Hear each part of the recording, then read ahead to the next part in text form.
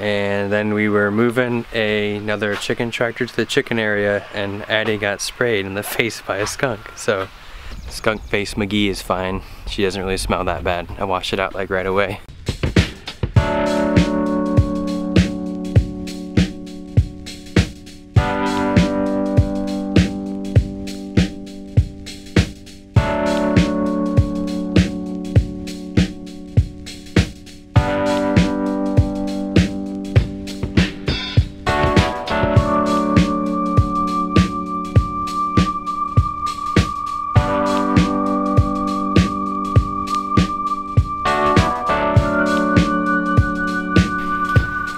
I spent like all morning pruning tomatoes. Got the nice tomato hands. Yeah, I explained before that you prune up and expose the fruits. So just taking another layer of foliage off each, in between each fruit set, and pulling the suckers, trellising, and killing hornworms too, surprisingly. This tomato tunnel is exploding with sun golds. The same thing here, because these are indeterminate tomatoes. I'm just coming through and or just pruning the leaves off. So fruit structure, no leaves, no leaves. It gets the tomatoes to ripen quicker. So this carrot bed that we seeded on Wednesday last week is now germinating. We put it under the tarps, white side up. You see the carrot there, carrot there, carrot there, there.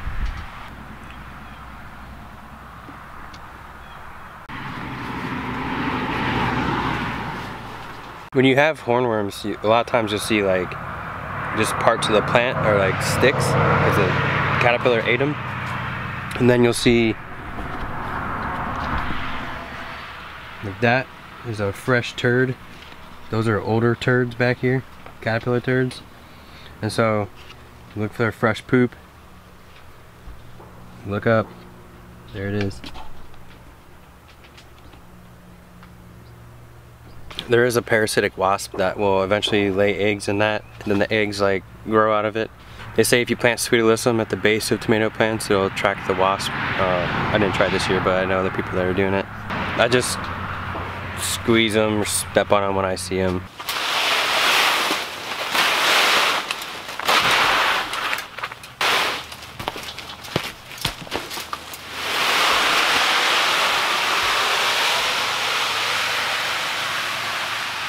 Alright, now that the tomatoes are done, we gotta do a lot of bed prep and get stuff in before the rain.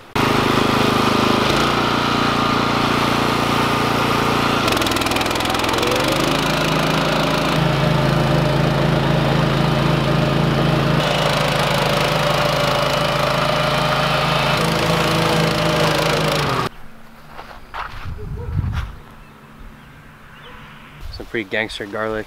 We're gonna harvest this tomorrow because it's gonna rain all week, and we don't want any of this to rot. Check out these little red cherries. Ooh, nice. It's a big candy roaster. We like to call them Randy coasters. First onion. You know onions are ready when the neck flops over like that. Oh! Oh no. Oops. It is 54 right now. It's like 6 in the morning. This is insane. It's June. Never thought I'd see that happen in North Carolina, but it is 2020. Tori is coaching a CrossFit class, and so I'm gonna start getting this garlic out before the rain so that we can start curing it.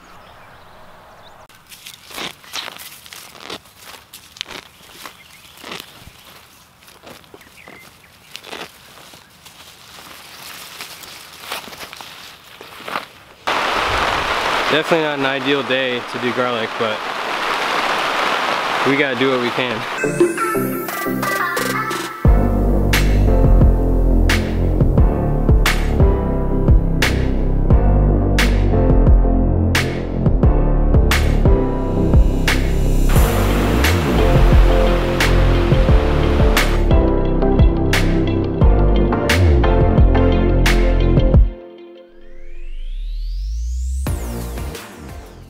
So it's like 1,200 heads or so. It's really not that much, and You really want to do it on a dry day. You just kind of have to do it now. I don't want them to rot out there. It's going to rain like all week. We have like a low pressure system that's just going to sit over us for the rest of the week. So we're going to prep them here to cure them in the basement, and I'm going to start a fire on the wood stove. I got fans going, the dehumidifier is going, and they should cure just fine. I put some down there last night. They're already really dry. This is the variety music. Not that it really matters that much, but I know someone's going to ask. Well, we got all the garlic done and setting down in the basement to cure with the wood stove on, and pruned all the cucumbers, planted a couple beds of transplants, and then we were moving another chicken tractor to the chicken area, and Addie got sprayed in the face by a skunk. So that's interesting. So yeah, over 2 inches of rain. Pretty crazy day. We also broke a weather record today.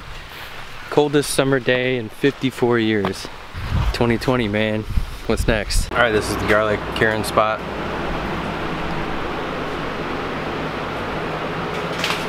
Got the fans going, got the wood stove on, so it should be good. What you doing, George? Just washing some of the microgreen flats. After a while they start to build up just like funguses and stuff, and it kind of ruins the microgreens, so just washing them down. Yeah, I'm doing equipment maintenance today. We got like 3 inches of rain, so you can't really do much in the field. So yeah, I hate doing mechanical stuff, but it has to be done. Skunk face McGee is fine. She doesn't really smell that bad. I washed it out like right away. Hey buddy. You alright? Yeah, you fine.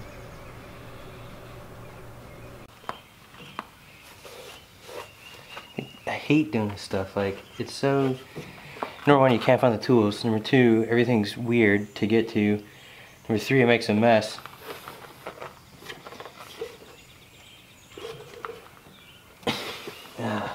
The oil filter here.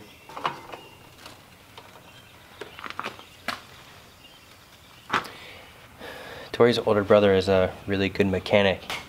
I have so much respect for that. I could never do this for a job. It's just an oil change too.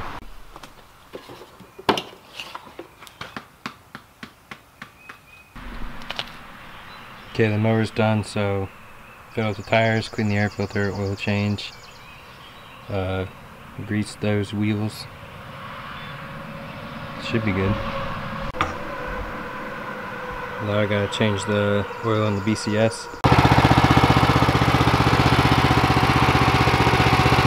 Alright, that took way too long to do that stuff. Not the most exciting thing, but stuff we gotta do. So these onions are really forming up now, with so much rain.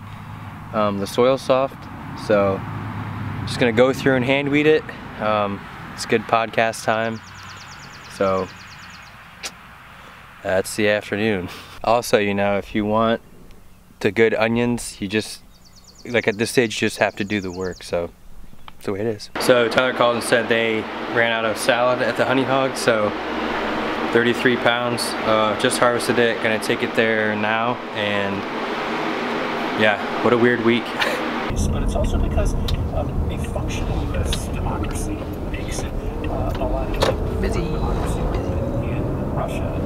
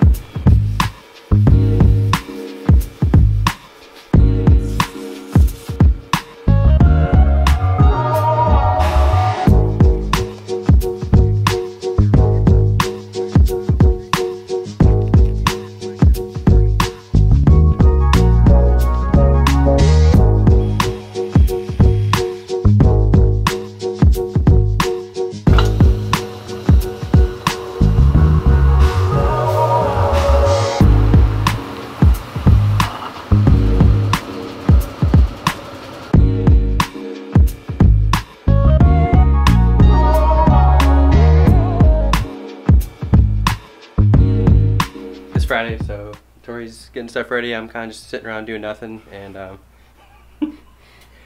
He's telling the truth. What? I'm just kidding. To keep 2020 rolling like 2020 is rolling, we got 2 more inches of rain last night, so that's 5 inches this week. And there's storms like 10-20 miles away towards the mountains. One thing that really does enjoy the rain though is the squash. This plot's looking awesome, and we had fried squash at the Honey Hog on Wednesday when we went, and it was really good. Everything seems to be doing all right despite the rain, but you really don't. It's really hard to tell until like 2 or 3 days later.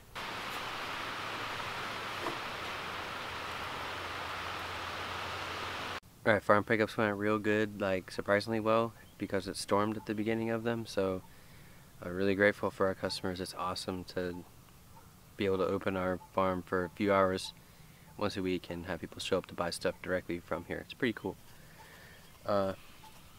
Tree of the week is this one. It's kind of more like a shrub, but it's in bloom right now, and it's a good plant for everybody to know. So this is an elderberry, and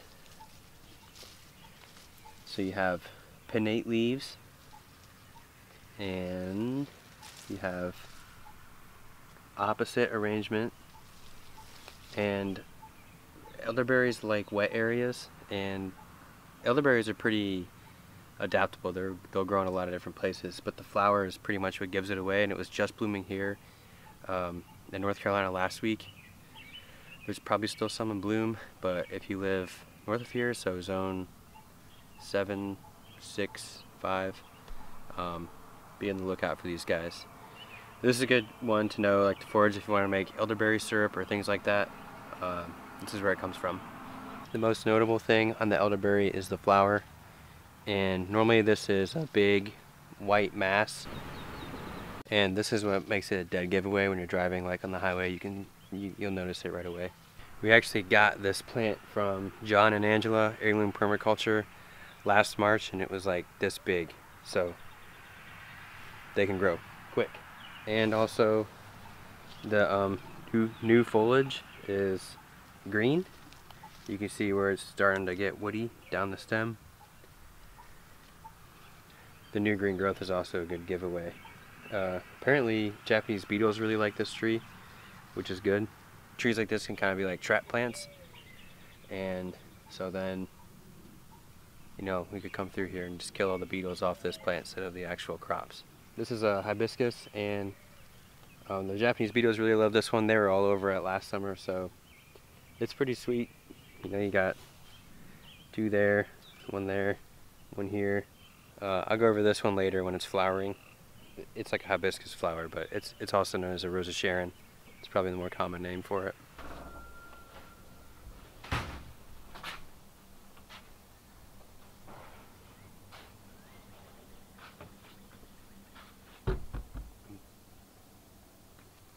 Alright, the markets went good, so we just gotta unload this here. This like all our coolers we take stuff in, and the crates for the display and stuff.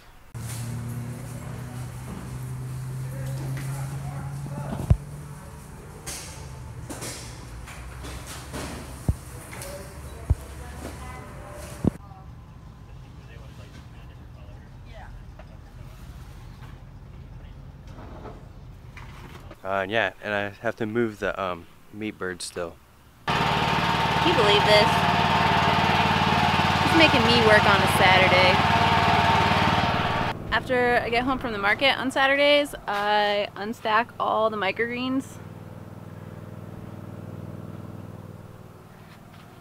So a couple Saturdays ago when we first built this, I learned the hard way that I put everything out and unstacked them on Saturday and went to the market. When I came home, everything was roasted. So I wait until after the market now to unstack everything.